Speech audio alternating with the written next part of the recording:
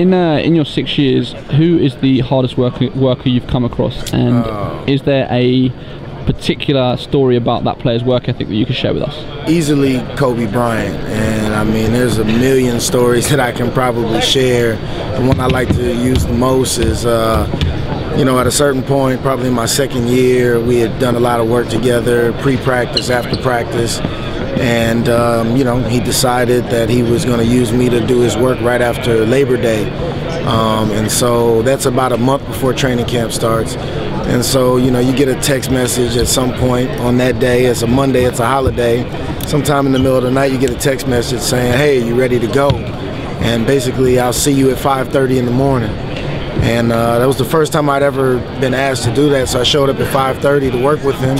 And the ball was bouncing as I walked into the gym. And I'm, you know, threw my shoes on. I walked out. And there's Kobe out there in a full sweat. He had already put in probably what most people would consider a full day's work, and we went through about another hour of work, and it was all about the fundamentals. He was setting screens and working on his footwork, working on his timing, working on his ball handling, and obviously making a ton of shots. And you'd be shocked at how many shots this guy would make in a workout, and he didn't miss a whole lot, I'll tell you that much.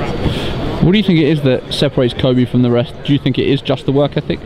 Not only his work ethic, but his commitment and also his appreciation of the guys who came before him.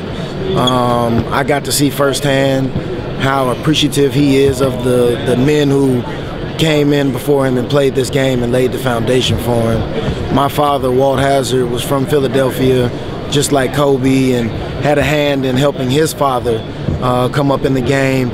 And I saw the respect that he showed my dad firsthand, the way he treated him, the way he admired him, and that also sets him apart from, I think, many of the guys in this league.